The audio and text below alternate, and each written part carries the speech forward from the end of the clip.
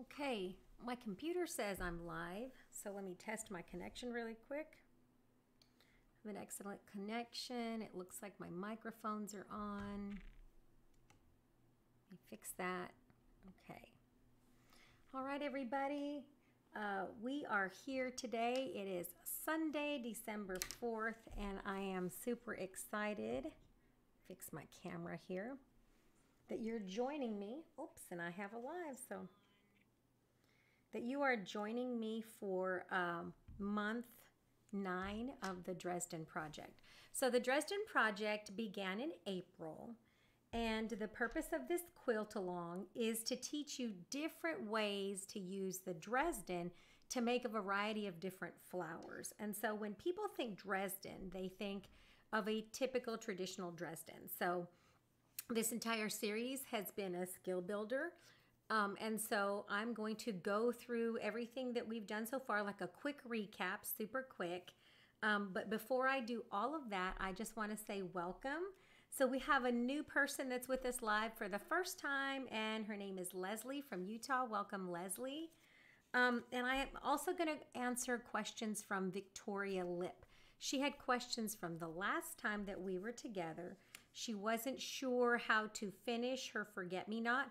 So I'm going to review that as part of this lesson because this lesson builds upon that previous lesson. So, all right, it is 2 o'clock and I'm going to go ahead and switch my camera so that you guys can see my hands and we'll get started. Let's see, who do we have out there? Hi, ladies. We have Alicia from Texas. We have Deb. We have a lot of people. Victoria, Veronica. We have Deneen. Welcome, Leslie. We have Sonia. And lots of other people. We've got almost 50 people with us online right now. So we got a lot of friends out there. If this is your first time joining us, please be sure to leave a comment. I try to go back and answer all of your questions because the purpose of these activities is for you to learn something new or refresh something that you already know. So let's go ahead and get started. All right, I'm switching my camera, friends. Let me switch. Okay. So this is the block that we're building today. And so month 9 is December and it's a poinsettia. This poinsettia, if I measure it, will end up being about 7 inches across from point to point. When I started drafting this block, I made a 7.5-inch circle and then I wanted 9 points. So I measured 40-degree angles from the center because the circle is 360 degrees. And from there, I just began kind of drafting all of my bits, but I wanted them to have a curve. And so this is going to be a little bit of a challenge for you if you've never curved pieced before, but this is the easy way because we're going to use English paper piecing just like we did last month to make that little flower. We're going to use English paper piecing to make the primrose. Okay, so let's go back to the beginning and where are we now? So I'm just gonna lay a piece of navy fabric. So this is my background that I'm gonna be using for my flower garden. So as you can see, it's a dark navy and it has like a little bit of a floral print. And the first thing that we did was we made a traditional Dresden. And let me pull this up just a hair. So we just made a regular Dresden and I showed you guys how to do that. I used batiks. So these are 2 Dresdens. One is a little bit smaller than the other, but these are the basic Dresdens that you see everywhere. And that's what we made in April. We made, drafted our own template. The next thing that we did in this series, and you can go back and watch these if you missed any of them, is we made Forget-Me-Not. So we made like a partial Dresden and we made these Forget-Me-Not flowers. They're also known as rudbeckia or coneflowers, and they're going to have leaves. And if you noticed, these were just turned edges. So I did one with interfacing and one where the edges were just turned with starch. And you're going to see when I finish those how pretty those are going to end up. The next thing that we did was a California poppy, and this is a great big flower. And so this has like a little center and she has like little stamens just like a California poppy. And I inserted these little stars inside there. And so that was my California poppy and we did that in June. The next one that we did was my favorite by far, and in July we made a sunflower. And so I pieced that center. I put interfacing on that center and stitched it down. And so this was actually one of my favorite flowers that I made back in June. And it's not been stitched down, it's just been fused, so for now. But this was one of my favorite flowers. The next one that we did, we learned how to layer.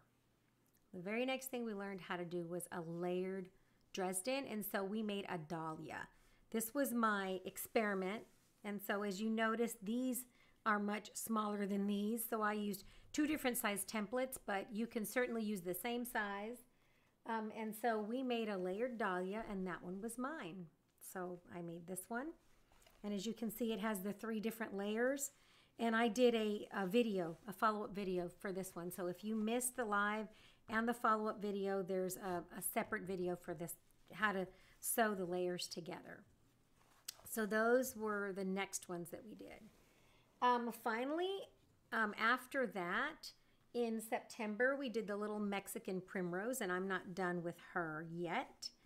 But she is like a curved edge. I stitched 2 jelly roll strips together, and then I made these little curvy shapes.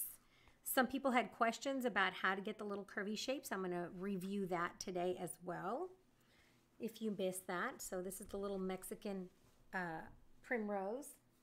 And then the next one that I did after the Mexican Primrose was the Daisy. So the Daisy is this flower that has the same color in between as the background because I want it to look just like a daisy.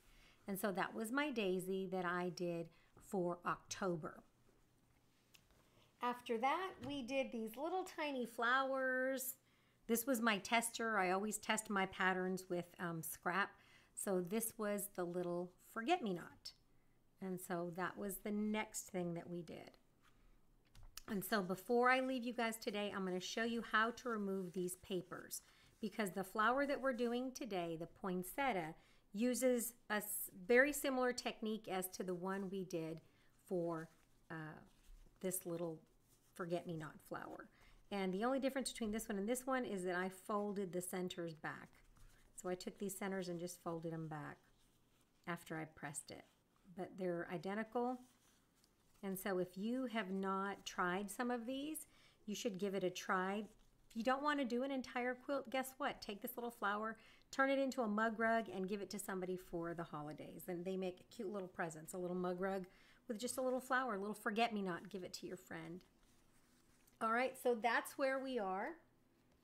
I love Dresdens. They look beautiful in any colorway. And I especially love them with batiks because they just end up looking very, very pretty. And this is just a regular standard Dresden. All right, friends, so that is the recap of everything that we've done. So I have a question from Sandra. And Sandra says, I'm new to sewing. What is a jelly roll? So a jelly roll is a strip of fabric that is 2.5 inches wide by width of fabric. And so this one is my jelly roll. Right here. Some of them come with pinked edges. Some of them do not have pinked edges, but I cut all of my fabrics that are left over from any project, whether it's a border or a backing. I cut everything into 2.5 inch strips, and I save all of my fabric by color in 2.5 inch strips. So you don't see anything in my sewing room that's a scrap that's not a 2.5 inch strip. And I have made literally probably 40 or 50 quilts, literally just only using jelly roll strips. And so that's how we became the Jelly Roll Club. All right, friends, so let's go ahead and get started now that we have our recap. And okay, so for this particular block, you're going to need 4 strips of red for the poinsettias. Now, after I wrote my instructions and I said you're going to need 4 strips of red, and you are going to need 4 strips of red to make these poinsettias, because you're going to need those strips. I'm going to make 3 of these for my quilt. I decided I wanted to have different colors. I decided I didn't want them all to be the same. You know, like in this one, all of the print is the same. It's a batik. And so I had a lot of different batiks, and so I just decided to pick a few that were similar in value. That means the amount of color or saturation. And then I decided that these were going to be my poinsettias. All right, so let's get started. In your pattern, which is available on our website, which is www.jellyrollclub.com, you can download the handout. You can also go to the Facebook page and you can download the handout there because I post everything there, and I also post it in the community tab of the channel if you ever miss anything. That's all the places that I post it. I'm also working on a new website. My girls are helping me out, so I'm pretty excited to have a website that's going to be easier to navigate. So I'm glad you guys are here. There's 89 of us now, so we're getting full. Okay. So your pattern for this block is just like this. And if you notice, I've printed mine on cardstock. And then I have labeled my blades on my Dresden as such. And this one has to be cut in a specific way. If you notice, I left it attached, and let me show you how I cut this. So I just came in with my Teflon scissors. Don't use your good fabric scissors for this. They will get dull. Does anybody have any questions? Oh, Joyce. Hi, Joyce. You're just going to take and you're going to cut these.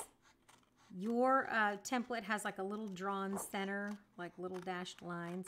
And you're going to stop right at those dashed lines, and you're just going to come in from the sides, and you're going to cut along this curve. Just because it makes more accurate pieces. So you're just going to come in from the outside, and you're going to want those curves to be smooth, and you're going to cut till you reach the center. Then once you do that, you're going to leave it attached. You're going to snip these.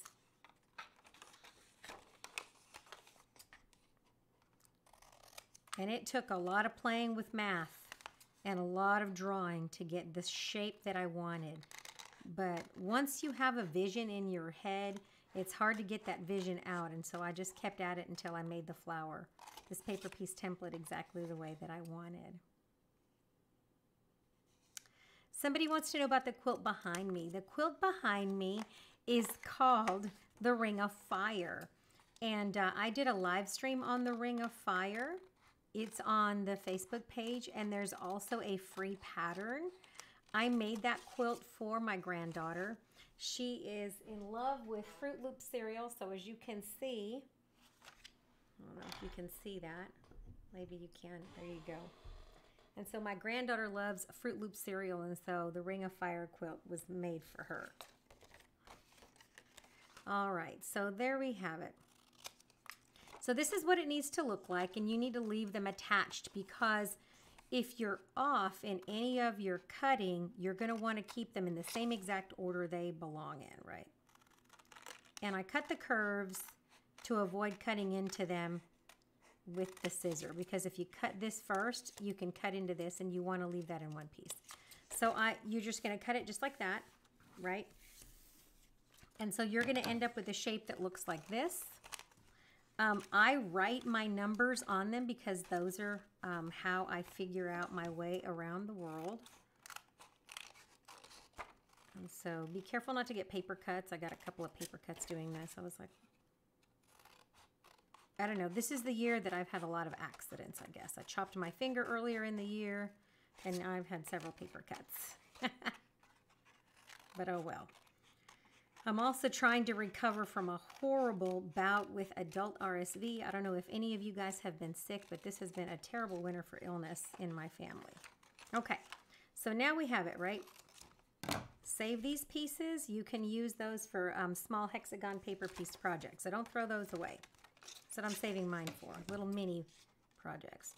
So you're just going to chop it like this, and you're going to leave it attached, because you're going to work at these blades one at a time.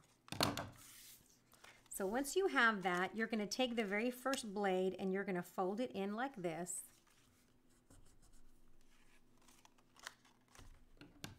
And you're going to chop it and you're going to work on this one first.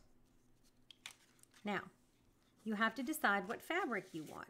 And so I measured this, and the piece that fits these particular pieces is a 4-inch piece. So I took my jelly roll strips, which were 2.5 inches wide by width of fabric, and I cut them 4 inches wide so that I had enough to do each of my paper pieced pieces. And so what I did is I just took this and I set this over here to the side. I work one blade at a time. And you don't have to start with one, I just did. And the first thing that I did is I got my bottle of faultless starch. Any inexpensive starch will do. You don't have to spend a ton of money on something expensive. Put a little bit in the cap. I wash this when I'm done, but just put a little in the cap. And using a paintbrush that you don't care about, and I just use this for random little things, I took and I folded this over on the end and I basted that edge, just the edge like that, with a little bit of starch. And then I take my handy dandy little ironing board and I folded that in just like that. I could feel that edge, make sure it's butted up tight against there, and just give it a hard press. And so that made a nice crease there. The next thing that I'm going to do is I'm going to trim that off. I'm going to leave about a 1/2 inch seam allowance, a little bit wider than a traditional 1/4 inch seam allowance in quilting. And so I'm going to leave that just like that. Because this is the top of my flower, I'm going to want crisp edges. Now you have two kinds of curves here. You have convex and concave, right? So you have this inner curve and you have this outer curve. Anytime you have an inner curve, you're going to want to clip just a little bit. And so I'm going to start here and I'm going to visualize a line that's about 1/4 of an inch away. So if you go about 1/4 of an inch away from that line, and you can put a couple little dots if you're not sure, but just put a couple little dots. You're going to leave 1/4 of an inch and you're going to come in and you're going to do some clipping here. So you're going to clip about 1/2 inch away from the end, and then you're going to clip again, clip again, clip again, clip again. And you're going to see that that's necessary because as we turn this, we can ease that into that curve by using those little clips. So you're going to put the starch on the outside of the fabric, not the inside, because you don't want to get your paper wet. And you can reuse this paper several times. That way you can save photocopies. And you're just going to take, and on this side, you're going to feel for that, and you're going to brush a little bit of starch on that back side. It makes the fabric very, very easy to work with, very pliable. And then you're going to hold it like this with your fingers. I feel like I need extra fingers for this task. And then you're going to press it down, just like that. And I love working with batiks for this particular method because it holds a nice crisp edge. And so I love batiks for this project. And so by clipping that excess, it makes that nice sharp turn right there. Do you see that? It's a nice sharp corner. Now this, I'm going to trim at an angle because I want to reduce the bulk down here at the bottom. So I'm going to come in from this point here at the bottom, and I'm going to come in at a 45 and trim that off. And so that leaves me less bulk when I get ready to turn that corner. So I'm going to do the same thing. I'm going to turn that corner just like that. And I'm going to bring it in and I'm going to give it a press just like that. And don't burn your fingers, friends. Use a pin. One of my favorite tools to use in the whole wide world is this, I don't know, pimple popper tool they sell, but it's metal, and so you can hold, it allows me to push those into place like this. You can hold something down with it and then press it with the iron and then remove it. And they're super cheap. You get a whole set of those, I don't know, for like $5 or $6. Great little tools. All right, so now that I've turned that corner, I'm going to come across here and I'm going to baste the curve. And so this curve, if you noticed, my piece was at a slight angle because I want that fabric to be on the bias. And so I'm going to brush some of that. You can feel it because the paper's on the other side. And then I'm going to take it while it's wet and I'm going to curl it all towards me, just like that. And the reason I didn't trim that short is because I want to be able to have a nice crisp corner. And this one here is a little bit long, so I'm going to trim that off. And I'm going to bring that down so that it pushes up against my paper, which is why you want to leave all of the starch on the outside, not towards the paper, because you don't want that paper to start dissolving on you. But this is good hard cardstock. If you have cereal boxes, this works great with cereal boxes. If you take your printed pattern that I gave you and you print it out on regular paper and then you glue it down onto cereal box cardboard, it works really great for this process.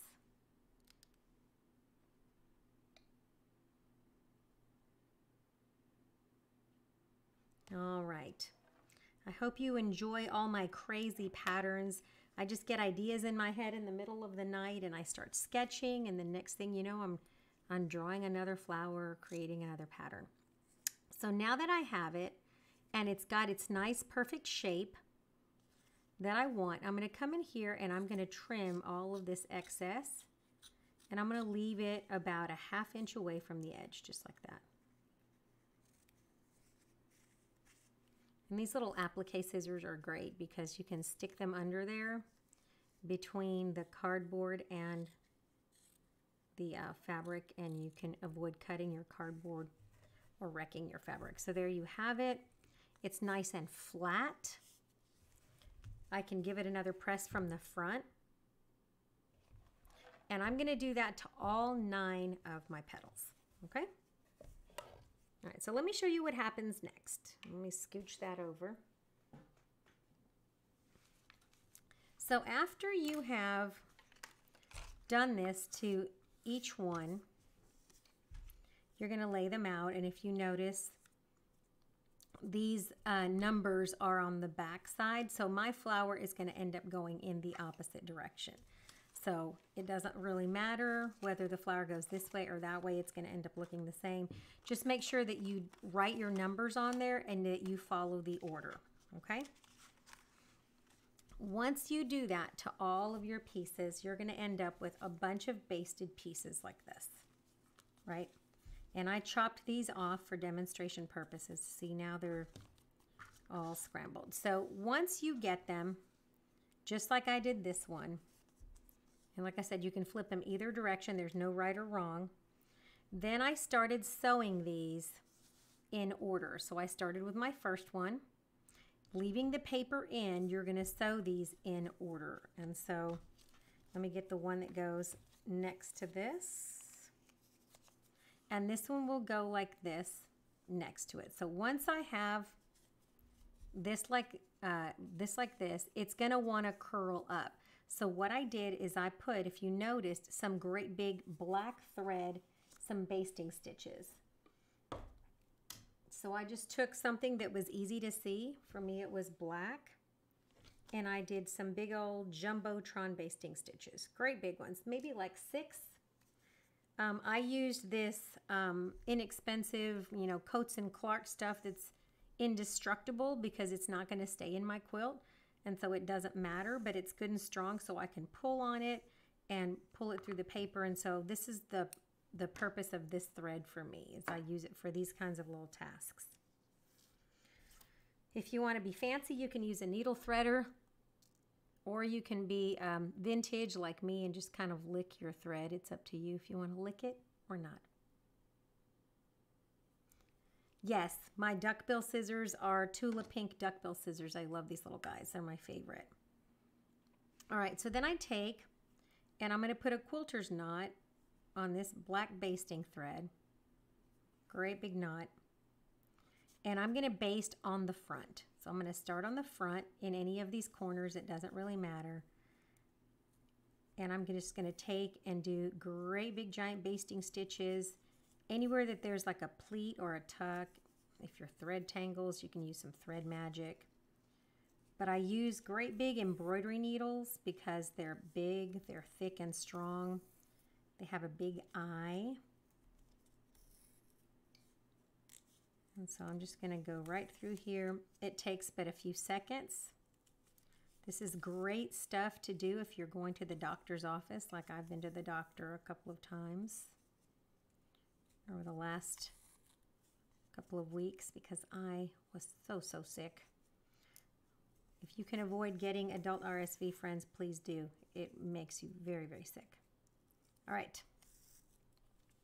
So there you have it. Then I come back to the end and I'm coming to the front. So the knot is in the front. And if you notice, there's just like 6, like 1, 2, 3, 4, 5, 6 big stitches, and that's it. Leave those tails long, like this, because we are going to be removing that once we attach it to its friends, right? And I'm going to put it back with its partner. See how this is going this way and these are going the opposite way? I'm going to put that with its friend so I don't lose it.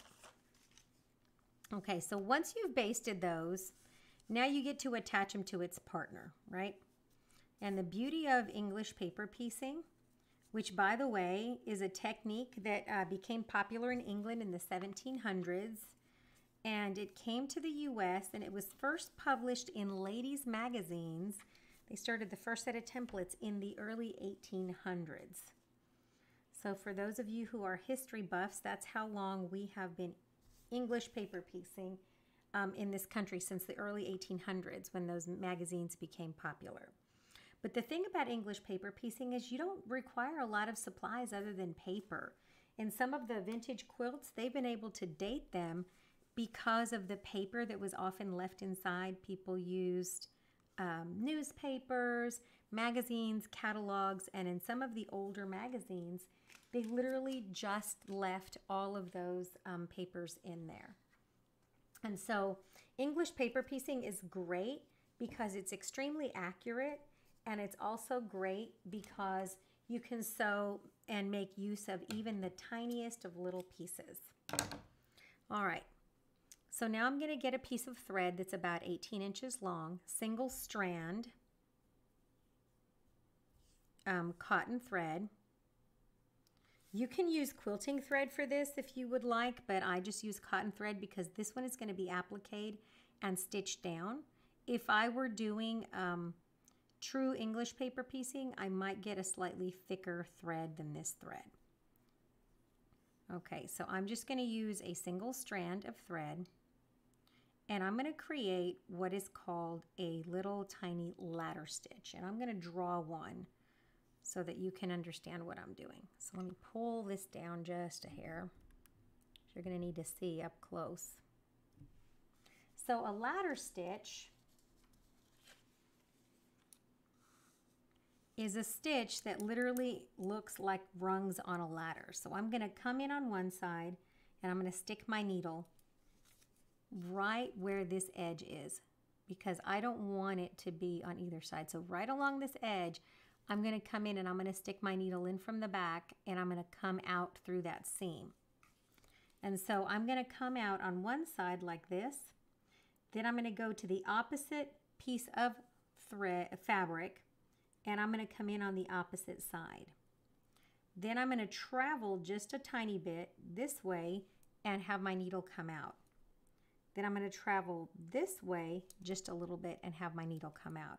And so I'm going to continue this stitching that literally creates little rungs on a ladder, right? as I sew. And let me show you what that looks like, okay? You guys with me so far? I'm not getting too fast or too confusing.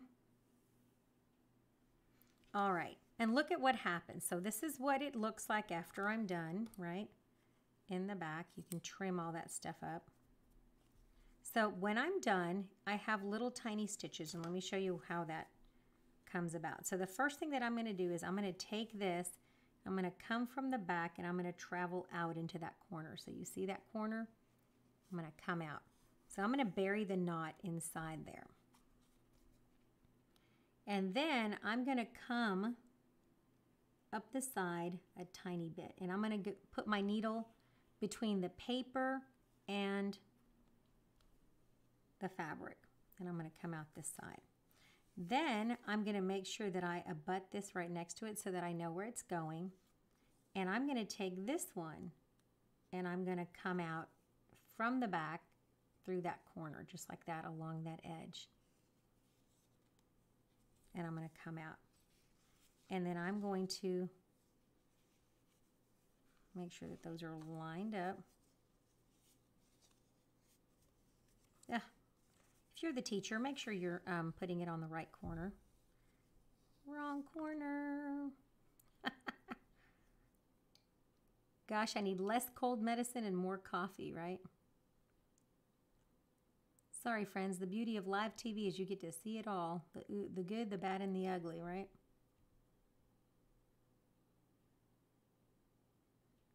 All right. Back to the drawing board. Let me come back, line it up, and make sure you go the correct corner, not the opposite one. So I'm going to come out. And so that should just butt up against the next piece. I'm going to pull like that.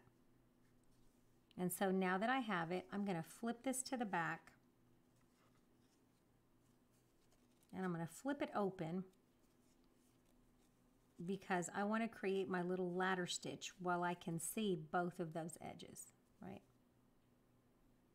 And so how I'm going to do this is I'm going to travel up one side just like that, just like I did in the little drawing.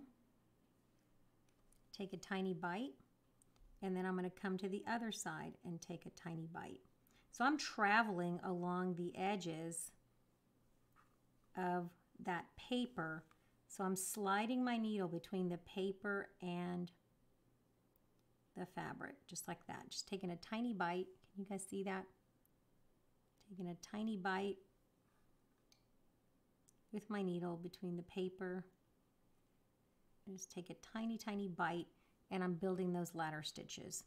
And then after I take a couple of stitches, I lay those flat, just like that. And then I take my finger and I hold both of these and I pull it snug so that it pulls it together. And so I'm going to keep doing that. This is not a fast process, I can tell you that right now. And if you want to use a shorter thread, that can be helpful. I like to use an 18-inch thread. And I'm going to keep doing that. So I'm just going to keep going. I left those on my earlier pieces out. So I'm just going to keep traveling. I'm going to fold it back. And now I'm going the opposite direction, and I'm going to take a tiny bite right there. And I'm going to come out along that nice crisp seam. And this is why it helps to use starch, because it makes those seams good and crisp and it keeps them from distorting. Then I'm going the opposite side. And so what I'm doing is I'm creating a stitch just like a sewing machine would, that it goes back and forth, but I'm doing it by hand. Okay, a little tiny as you can get it. And then about every couple of stitches, I'm going to lay that flat, just like that, and I'm going to pull it tight, just like that. And what that does is on the other side, it creates these invisible stitches. If you notice, those stitches are invisible because those stitches are now in those two seams that touch each other. Okay, can you guys see my hands?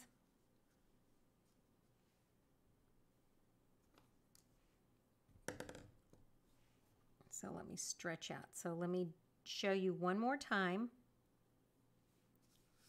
So you flip it to the back, pull. I lay it down like this so that it touches each other. And what I'm doing is I'm just trying to keep those stitches basically right across from the piece that's next to it. You're not going to be able to match them perfectly because there's not two, when they're touching each other, because there's not two flat edges. And so what I'm doing is I'm making sure that I line up the opposite sides. And then once I get to about 2 or 3 stitches, then I do the same thing. I lay it flat, I pull it tight. And it's like a little ladder stitch like you would do to mend some pants. And you do that for the entire length of your petal till you get here. Once you get here, you're gonna tack it, and then you're gonna backtrack about halfway down and you're gonna stop. And so let me try to do this a little bit faster. So this, once you get going, this can be actually pretty fast. And you can just kind of go both sides. Keeping your thread tangle free is the biggest challenge of this thing. Like I said, you can use a little thread conditioner, pull those tight, and go opposite sides of that seam, if that makes any sense. So let me angle that. And so once I have that, like I said, I can get to the top. Now the other way of doing this, if you don't want to use that little ladder stitch like I've been doing, that leaves the most hidden thing, is you can come in and do like a little whip stitch from the side. So if you wanted to, you can just kind of whip stitch across both of those. This is a pretty easy thing to do. And you just kind of whip stitch at a diagonal. That can leave a little bit of a ridge, so I avoid that one if I can. But you can also just kind of come in at an angle and whip stitch those together.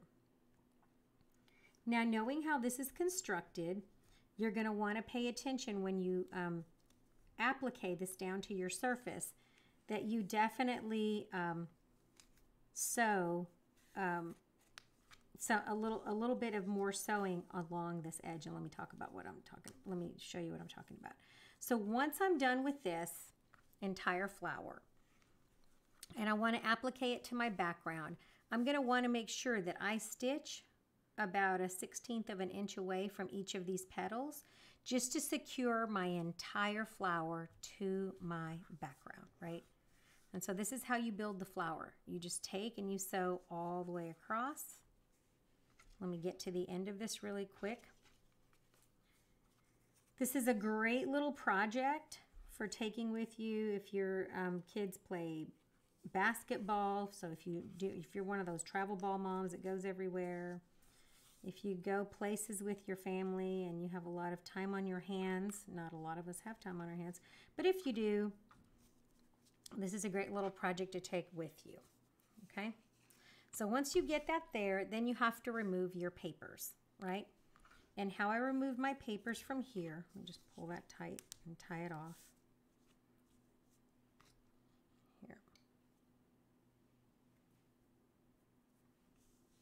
Hang on one second. I'm just going to whip stitch this really quick just to show you. I'm going to go back and do a little bit more stitching. So this is a slow, not a quick and easy process. This is a slow process. Let me break that. So once you sew that together, the next thing that you're going to want to do is you're going to want to break all of these stitches to pull your paper out. And this is where my duck bills come in handy. You can stick your duck bill in there.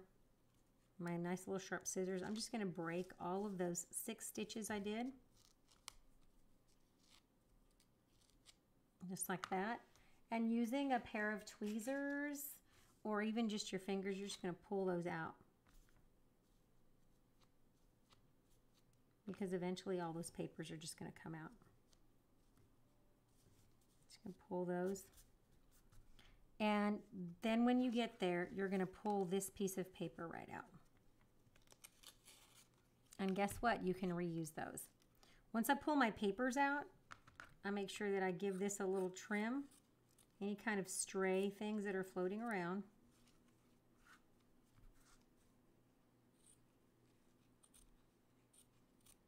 And then using a little bit of 100% washable kitty glue, like the kind children take to primary school, you're going to want to, let me move all of this extra stuff out of the way. You're going to want to glue these edges down so that your applique piece holds its shape. So you're just going to take and literally dab it in a couple of places and keep it down. You can also use a pin if you want to. Just like that. Just grab a little bit with a pin, run it along that edge like this, push it down,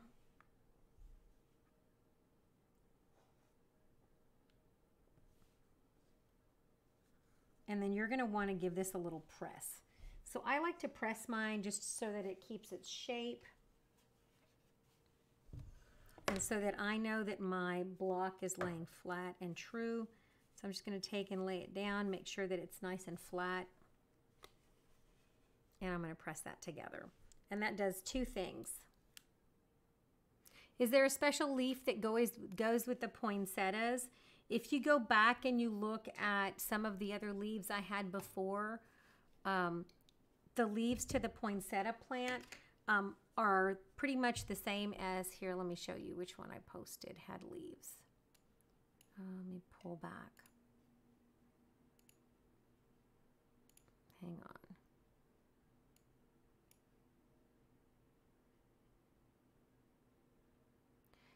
The similar one as the Sunny Sunflower. So if you see the Sunny Sunflower leaf template, you can use the same template with the poinsettias because the leaves on the poinsettia plant are very similar.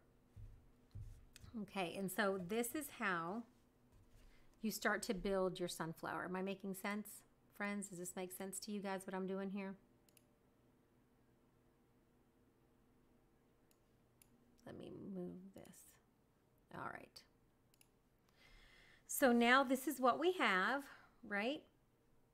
Is our big flower just starts to grow. And so once you get it like this, you're just going to keep adding all of those leaves that you've basted all the way around. And just the same way that I did the first one, you're going to add all of the other ones. Okay? Am I making sense, friends? All right, so let me show you what happens once you're done with an entire flower and you want to pull the papers off. And I'm going to use my little forget-me-not. So here's my little forget-me-not. If you notice, I had all of these little red threads on here. And so just like this one that had paper in the back, this one had paper in the front.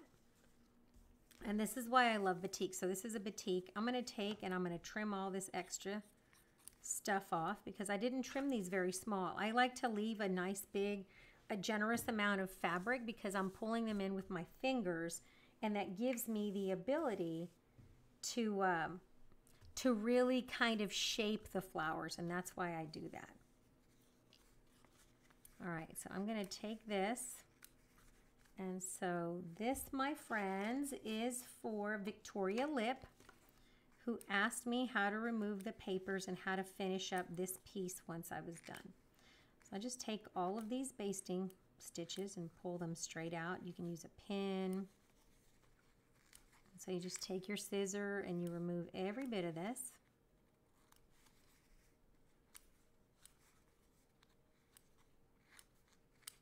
And if you have any questions at all about quilting, any type of question at all, let me know. I could do a whole session on frequently asked quilting questions, burning questions that you have about Dresden's, about applique, because we've been doing a lot of that lately.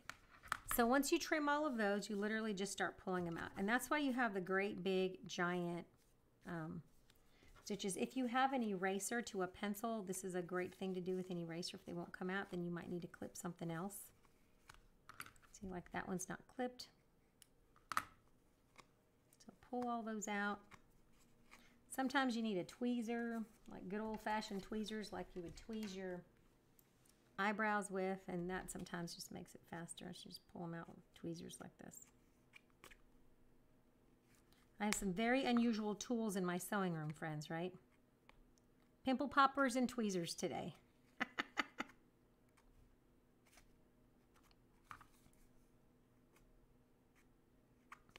So don't be afraid to use things that are not usually quilting tools, and use those for whatever purposes you have. If you use an unusual tool in the sewing room, you can drop that in the comments and share a pointer with the rest of us. What kind of tools do you use in the sewing room? Did I tie a knot in that? There we go. Do you guys have any unusual quilting tools you use? Yes, a lint roller is great for this kind of stuff. Look at that. Pull that out. And just literally pull every bit of that. I like these little scissor tweezers. Pulls threads right out. When I have to use Jack the Ripper and pull out stitches, I like to use my tweezer. Okay, so let's get rid of all of this mess. And yes, this is messy, so you're going to end up covered in little threads. Now that you have your entire flower, you can just pop, first, before I pop the papers out, I'm going to give this a little spritz of starch. And so I'm going to leave that paper back in, and I'm going to give it a little spray of starch on the back to make sure that those papers, that those things don't pull away from the papers. Let me pull up my camera so you can have a better angle. And so I'm just going to starch those down.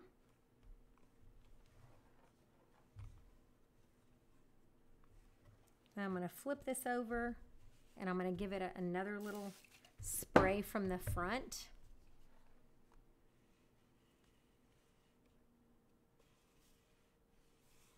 And see how nice it's holding its shape. Now I can pop all those papers out, every one of those.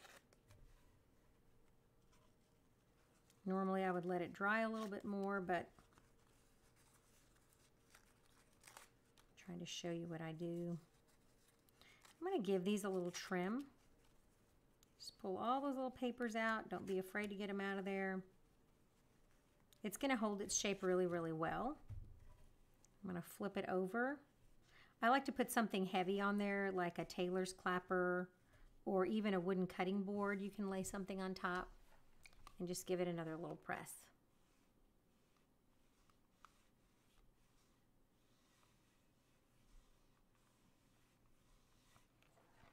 All right, so now that I have it, I can give it a little trim.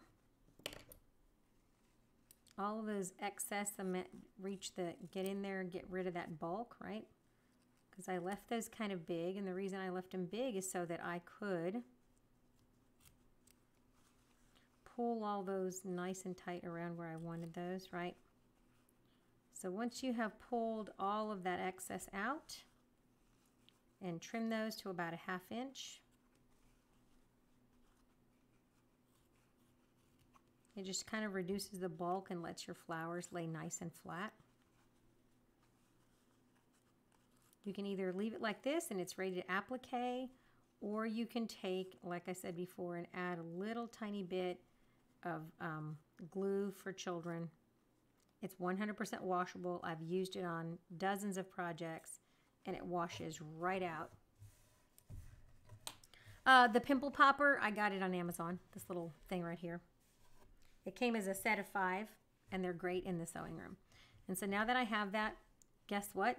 This little pimple popper tool is great for grabbing a little bit of glue if I want to just grab a little bit and poke it down in here. Just like that. And you push it down with your finger. And you push it down in there. Just a tiny bit, not a lot. You just grab it, push it down in there, and it holds all of those little bits together. I keep it away from the outer edges where I'm going to be sewing, and I literally just use it in those big seam allowances so it can hold its shape the way that I want. I think it helps that I use batiks because batiks don't fray like regular quilting cotton does. And so I'm just taking some of that. I'm pushing it down underneath those edges. Super helpful. Push it all the way down.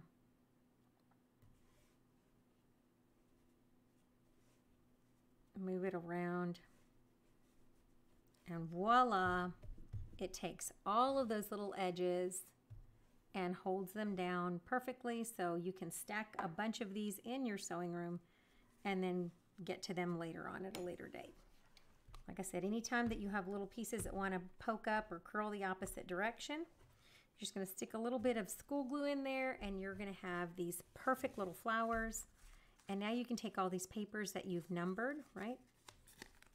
1, 2, 3, 4, 5, just like that. You're going to take these little ones and you're going to use them again. So that's why I love doing this method, because it saves you money. You can just use these papers. You can use these papers a dozen times and they don't get distorted if they're just made out of cardstock or cereal box.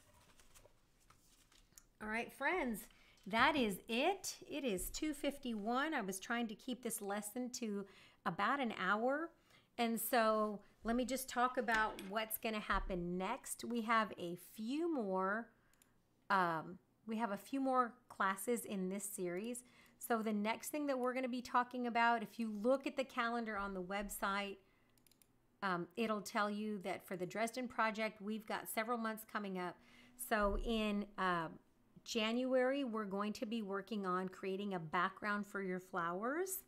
I'm going to give you a variety of,